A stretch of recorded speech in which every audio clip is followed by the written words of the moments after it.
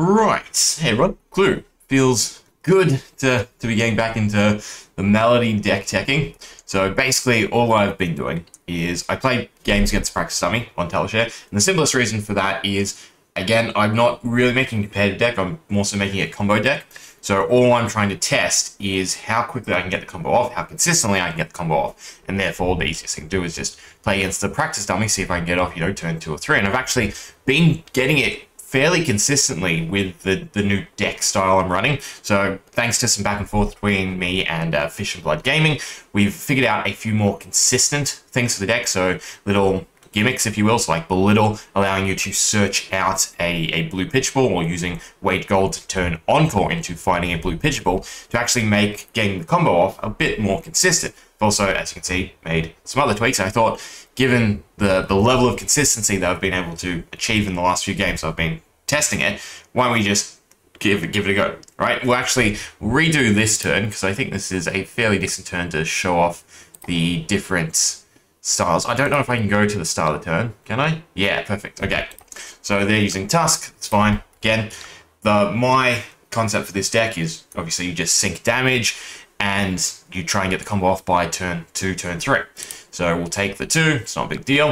And as you can see, I'm also running Hope Merchant's Hood instead of the Crown. And to go with that, I'm running Starting Stake. I haven't been able to get Starting Stake, but my goal, if you will, is to have more things to do in the starting turn. So for instance, dropping potions, dropping talismans, using Starting Stake to generate the gold that are non-responsive from your opponent, right? So in general, you want to go first, and then you give your opponent no advantage whatsoever if you're just, again, playing talismans, playing potions, or using Starting Stake, which I think is definitely a good game plan. Also, sorry, I forgot to mention, still working on the setup. This room has a ceiling fan, is also horribly ventilated. It is extremely hot, even with high roofs.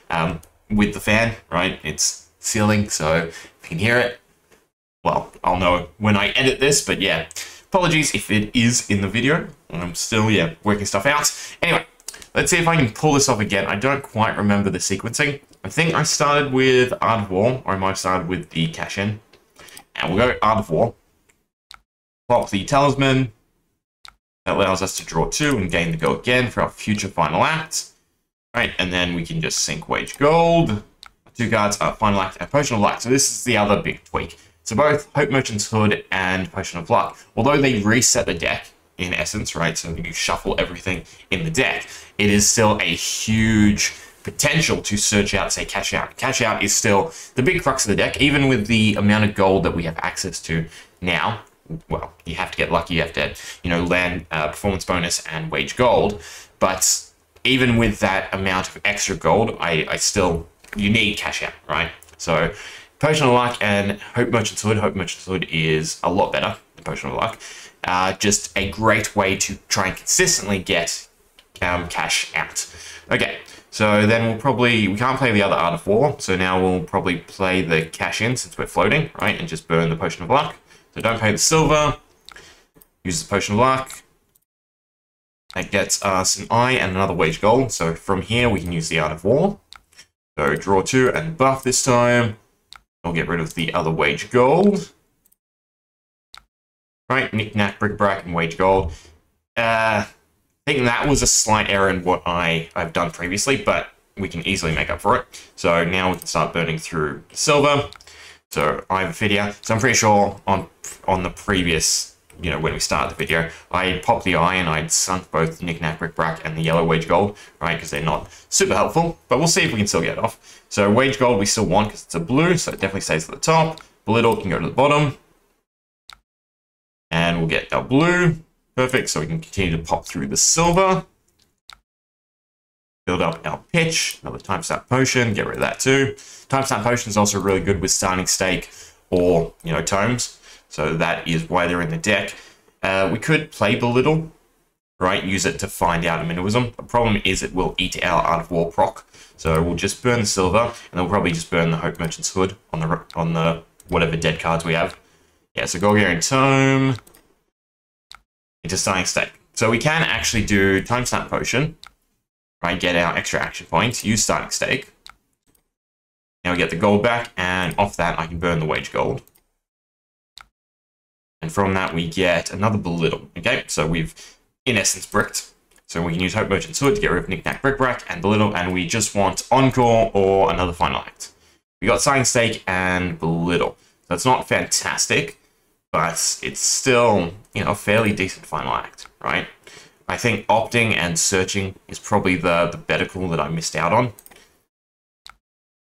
Still, for 18. Yeah, so somehow I got 2, and I do think it was from sinking the 2 cards off the Eye of Ophidia. I mean, we'll do it one more time. See if I can do it a little bit better.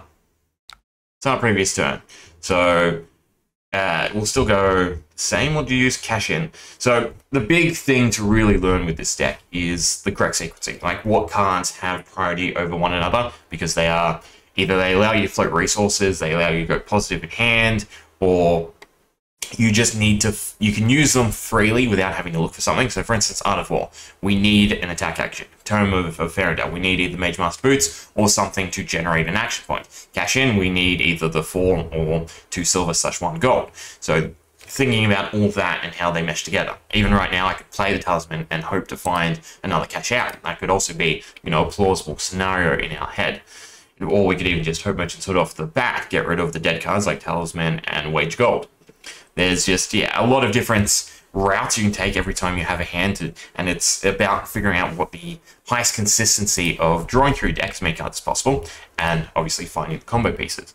So this time around, we'll still start with Art of War, right? Burn it from the arsenal, I think. Pitch the Talisman of Cremation, draw 2, buff, sorry, not buff, go again, because we always want to look for the double. Final Act, get rid of Wage Gold. Right, that gets us the Potion of Luck and the Final Act. We don't need to use Potion of Luck, so, and we can't use Art of War. So again, we have to use Cash in, but actually I'm gonna burn the silver, I think, first. I know it's in there somewhere, I just can't remember how I got to it. So I think in this scenario, the priority is to burn through the Art of War as soon as you get an attack action, burn through the silver, and then cash in as your last resort, maybe? Well, it depends on the resource, because again, it's quite costly. Maybe once you get down to 2 silver and you have that flexibility of either using the silver to pay for it or burning cards in hand, that's when you decide to use cash in. But we'll burn Art of War. So banish 2 and buff this time. Get rid of the blue Wage Gold. Although I do know, having done this over and over, that we draw into a yellow, so maybe it was worth waiting. But now we can do cash in. We don't want to pay for silver. And then we can use the eye. So we know we get Wage Gold blue and Knick-Knack. So Knick-Knack, go to the bottom. Still want the blue, right? Or do I want to sink it? I think I'm 1 card short again, because I do distinctly remember getting rid of both the yellow Wage Gold and Knick-Knack with eye. So I am off slightly with the previous sequence, but it's fine. So silver, off of blue. We are floating resources? No, we're not floating resources. It's fine though. It's in there somewhere. I'm sure we'll get to it. So I could also belittle into Minnowism. Just double Belittle, right? We do lose a lot of damage if we're not finding the other Final Act. So we'll save it for now. Pass. Get the tome. So we're at the exact same step as before. So then starting stake, so we do time snap potion. Could even do the Mage Master Boots to float a resource. It's also something worth considering. We get the gold. We can burn Belittle. It doesn't really matter at this point. We get the blue, so then we cycle again. And now we get time. So it's definitely a different sequence. The Hope Merchant Hood, I would assume, is completely random every single time. This is definitely a much better sequence. If only we could play the cash in. I could try and look for the other Final Act. I mean, we've drawn through a huge amount of our deck. See, it's still obviously inconsistent, because we are looking for one, well, 2 specific cards, either Encore to pull back the Final Act or the other Final Act. So the fact that we can get a consistent draw sequence like this is quite nice, but it is still a little ways from being, you know, consistent, something like Kano. So at this point, you know, we'll just see what the draw is anyway, and we'll probably just start from scratch, and I'll go over the deck. Yeah, so we weren't going to find the other Final Act. That's fine. We'll make a new game and explain the deck a little bit. Okay, so starting off, Weapon is same as usual, Arcane Lantern or Talshare. I really wish there was another one-handed. It'd be great to just run two weapons, right? Like a one-handed sword and the Arcane Lantern, it's fine, or even Arcane Lantern shield if they weren't, you know, specific. Head slot, this is a big one, so Hope Merchant's Hood, Balance of Justice, or Crowned Minion. Balance of Justice is pretty terrific, right? You can get the block off of it and draw effect or cash it out, so that flexibility is really, really good for a competitive sense. Hope Merchant's Hood, if you're going for something combo-y like what I'm doing, Hope Merchant's Hood, I do think is actually the unsung hero. So the fact that you can shuffle any number of cards from your hand into your deck and draw that many, right? That is pretty good. Now, obviously, you probably want to use that at the start of a sequence before you start drawing through your deck. Well, does it really matter? We don't run that much opt, so reshuffling the deck isn't a big deal. We're doing it turn 2 or turn 3, hopefully. So also pitch stacking or recycling the pitch into the deck isn't a big deal either. So yeah, overall, I think the flexibility to sink your hand, especially with the fact that you can use Starting Stake now to replace Crown Dominion, is decent enough. You do lose out on the silver, so that is slightly worse, but I think just increasing the consistency of finding cash out or finding any of the combo pieces through this is substantial enough. Ferndale Spring Tunic or Deep Blue. Deep Blue just to cycle red or yellow card. Ferndale Spring Tunic obviously is significantly better if you can get to turn 3 with it. Otherwise, you still just sink it with cash out. Deep Blue, you wouldn't have the option. Frontline Gauntlets, this is definitely the competitive pick, just to try and withstand that one extra turn. Use it if you're going second, or even, you know, on your first turn when your opponent's trying to dish out damage to survive just that little bit. I mean, it gets a lot worse if you're going first, right? Because if you go first, then it gets a -1 on your opponent's first turn. So it's decent, but you could probably still run just Gambler's Glove or just the Null Rune. And then Mage Master Boots still as the joining card for a lot of our other ones. Starting Stake now works with. It also works with Tome of Ferndale. I don't think there's anything else. No. Actually, the potions. It does work with the potions, right? If you have a lot in hand and you want to stack them out, you could burn the Mage Master Boots just to get them on field. So the big thing that we're trying to get is we want our opening hand to have amulets, talismans, or Starting Stake. That way we can, you know, generate a field presence that we can utilize for our future turns. So Knick Knack Brick Rack allows us to do just that. It doesn't have Go Again, but it's a pay 3, and we get to search one of these items out. So that's decent enough, thins out the deck. Then we have the different amulets, Amulet of Intervention and Talisman of Cremation. Both, we never worry about their effects. I just picked 2 that would never trigger. Potion of Luck is like Hope Merchant's Hood. It's a little worse because you have to shuffle all your hand and arsenal into the deck. I mean, you don't get the option to use it if you have any of the combo pieces, but you could at that point then cash it out, right, if it's on field. So I think that flexibility is nice enough. Time Snap Potion, I don't know how I feel about it. This or Energy Potion, but sometimes I feel like we don't need the energy and sometimes I feel like we don't need the action points. So maybe 1/1 would be the better flexible option. We're only running 1 on-call. I might bump that back up to 2 just to increase the consistency of trying to get Final Act off. Otherwise, it's fairly similar to what we've been running previously, right? Cash in, cash out, Tome, Art of War, Gorgarian Tome, all our draw engines, and then Belittle and Minnowism is the big one. Fish and Blood point out, so you can use Belittle to search out Minnowism, which is fantastic because it allows you to float resources most likely off of it, and then also put another blue or yellow into your hand, which is fantastic. Performance bonus, and then we also have Wage Gold, so Wage Gold blue or even yellow. If we get it into our graveyard, on-call now becomes a, you know, pay 1, maybe float resources, search out a blue or yellow, so similar to Belittle, which is good in its own aspects. I have a video just because of the opt and it's blue. I feel like running more opt, but then also that goes against Hope Merchant Hood and the Potion of Luck. We'll see if we can get the combo off again, because I have been having decent luck with it, and there you go, that's a nice enough hand to start off. So burn the Tome, and then burn Starting Stake. We can even burn the Minnowism just to get out of hand, or even burn Lead the Charge. I probably want to burn both, right, just to thin out the deck. Yeah, I think that's the right thing to do. So burn that, burn Minnowism. We're not going to play Belittle because we don't want our opponent to have anything to react against. And we'll just play Starting Stake to get the gold out. And we're not even going to Arsenal the Belittle, right? Because we don't want to. So we got Wage Gold, Belittle, and Time Snap Potion. So unfortunately, this is a pretty bad hand. But at this point, we could Hope Merchant's Hood to try and go for it here on turn 2. which we'll give a go. Otherwise, we could try and just put the time stamp potion out and survive one more turn. Even play a belittle of, say, the wage gold to try and pull the minnowism thin out our deck a little bit more. Again, surviving to turn 2 or 3 seems to be what we're able to do in most circumstances. Obviously, so the big issue with me is Melody in Blitz is just heavily underpowered.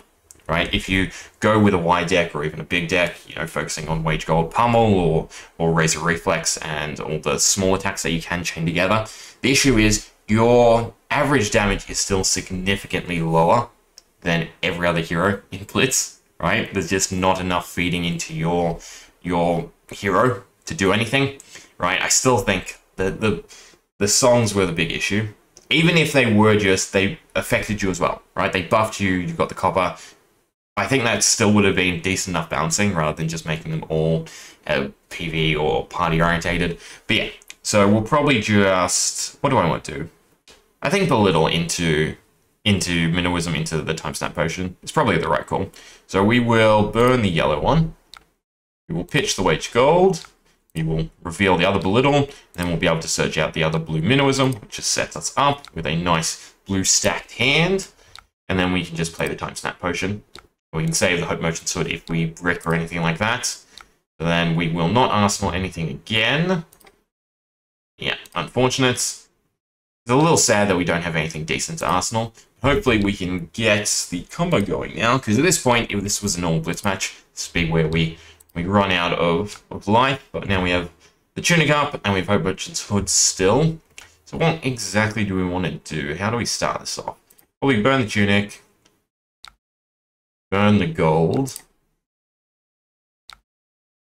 and just hope we get something to go into draw. We got an amulet, so that's not fantastic. So we probably want to Hope Merchant's Hood, and I'm going to get rid of all the cards but Encore. Oh. I don't think one extra card would have really mattered there. Well, different cycle, so that was definitely a high roll, but that would have been the end of our turn if I didn't undo. Yeah, don't abuse that, right? Don't just throw it into yet a good hand. Okay, so off of this, fortunately, we don't have an attack for Art of War, so we're probably dead as well, right? We just have to arsenal the final act and hope that we get something on the next turn, which is a bit unfortunate, right? We're one attack off. Could also just sink the final act, right, and look for the other one. It's probably what we'd have to end up doing if we were in a proper match, right, just to try and go for it. Yeah, so we're not finding anything, fortunately. So that would have been that done. Let's pull up another. I don't think I can restart against the bot, right? If I concede and we go with a full rematch, or even a quick rematch, right, it doesn't quite work. Yeah, okay, I'll make another game. Okay, let's see if I get a little better luck this time around. So we can start with Starting Stake, we can arsenal the Art of War. We don't have any cards to burn, so it's fine. Just get our gold. Arsenal our card, and hopefully draw into, nope, nothing quite yet. So I'd probably go one more turn before we try to go for it, just play the Talisman.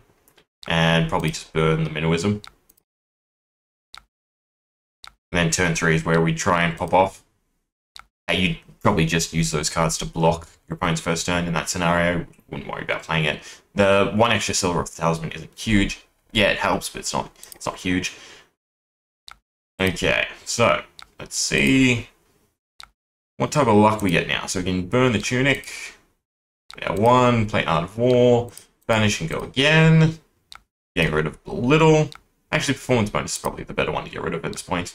So we did get cash out, which is fantastic, right? Salvaged. Very, very low chance. It was, what was it? 2 in 32. But we got it, so can't complain. Cash out. If you want to get rid of the Tunic.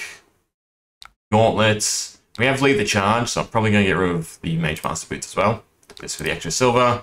Share and Talisman of Cremation. I will still keep the Hope Merchant's Hood, again, just for that flexibility if we do end up bricking as a last-ditch effort to find something.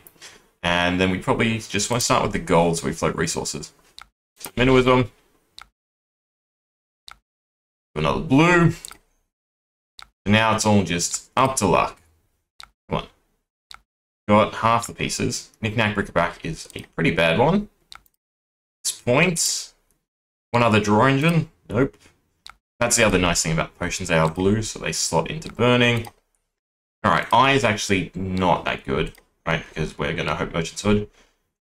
We have Lead the Charge. Can I get to 2? No, I don't need to because I have Lead the Charge. So we want to keep the Tome. But we want to bottle the Belittle. Now we can Lead the Charge. Play Tome for neutral draw. There's the other Tome, but not quite what we need. So we need to Hope Merchant's Hood. And we're just hoping for an Encore. Sorry, not an Encore, Final Act. Yeah, so that was perfect, right? So that was Hope Merchant's Hood coming in pretty clutch. We can play Minimalism as well, just to buff. Can we? No, because we need the 3, right? Yeah, because we're using Encore. So we play Final Act. We want to pitch Knick-Knack Bric-a-Brac first. 15, not bad. Then the second one will be 17. Pitch Minimalism. Play Final Act. Yeah. So not awful, right? I do feel we're getting more consistent every single day. Just having the different cards feed into one another, different ways to search out cards of the deck and thin it out. I think we're getting there, right? One day it will be a perfect combo deck, and then also one day we'll have proper support and proper cards to play. I still think both the wide option and the big options we were trying with before are very decent, right? They are viable options in certain matchups. Brute, you're probably just going to get beat down pretty heavily. What else? What else just dishes out insane damage right from the get-go? It's pretty much Brute and Guardian at this point, right? For everyone else, you might be able to survive a few turns, and taking that route is probably more consistent in the long run because you have other stuff to do, right? I still love the fact that you have other stuff to do, but my playstyle is simply this. Combo, right? I like comboing out. Anyway, we'll leave it there. Hope you enjoyed. See ya.